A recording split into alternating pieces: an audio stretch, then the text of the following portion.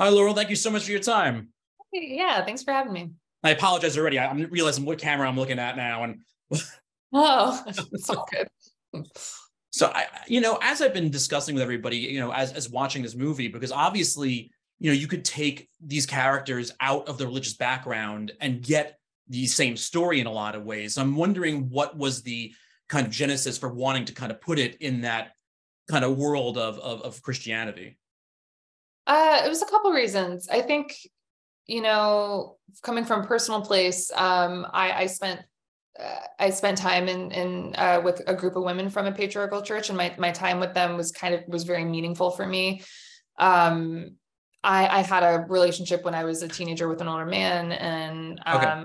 I'd had a lot of guilt about it. And I don't think I really realized that guilt until spending time with these women and learning about their beliefs, about just like female desire and how it's the woman's responsibility to not lead a man into temptation. And there's just, there's a lot of similarities with how I grew up, and of course, not to the same extreme, but it was just this critical turning point for me, and it was meaningful. And so I think that was a reason I wanted to set it there. And looking back at I wanted to look back at my experiences. And it's probably helpful for me to like be a little bit removed from like my exact experience.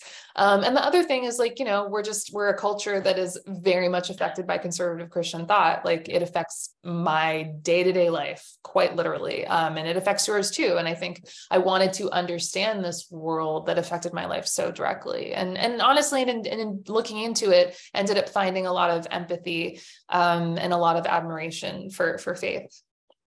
Well, it's also one of those things too, where like I'm watching the movie, and again, it's called The Starling Girl. Eliza's the lead, so you just get so caught up in that part of the story that it wasn't until it was over did I realize like the full depth of her relationship with her father. And it was something that kind of, that's when I kind of got shook, actually, when I realized all of the things he was trying to do based on his past and how much he was seeing it in her. Are those also things that kind of came from personal experience? Yeah, definitely things that I drew from, things that with the relationship with my dad and who I love, who's wonderful. But similar struggles that we've faced, and sort of like us being reflections of each other. And definitely a lot of that is personal. And I think also, and part of it too, just came from, not wanting to only focus on the female experience in patriarchal systems, like showing that, how men experience it too, and that patriarchal systems harm everyone, not just women.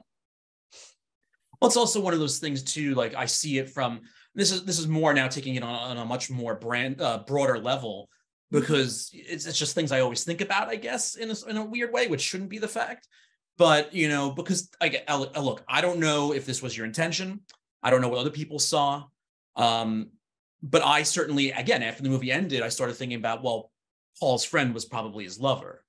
And the idea being that he kind of went into a specific lifestyle, because it's just like when people say, it's like, well, why are all these priests, dealing with little boys? As well, because they had those feelings and they think the church is going to take it away from them. That's not the case. That's not what it's there for.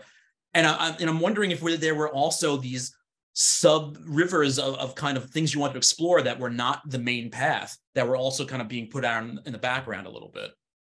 Oh, absolutely. I mean, there've been a couple people that have wondered if that was Paul's backstory, which I love. I love that you don't have the answer really, and that you're left to try to figure it out and think about it. That's my favorite way to watch a film, right? Is to absolutely try to be figuring out what's going on, how I feel about something. No, I agree with you 100%, because that, as much as I want to have in my mind what I think are the answers, ambiguity really gives you the best kind of viewing experience. For me, definitely. That's how I like to watch movies. Thank you so much for your time. It's been a pleasure. Have a great day. Absolutely. Thank you. You too.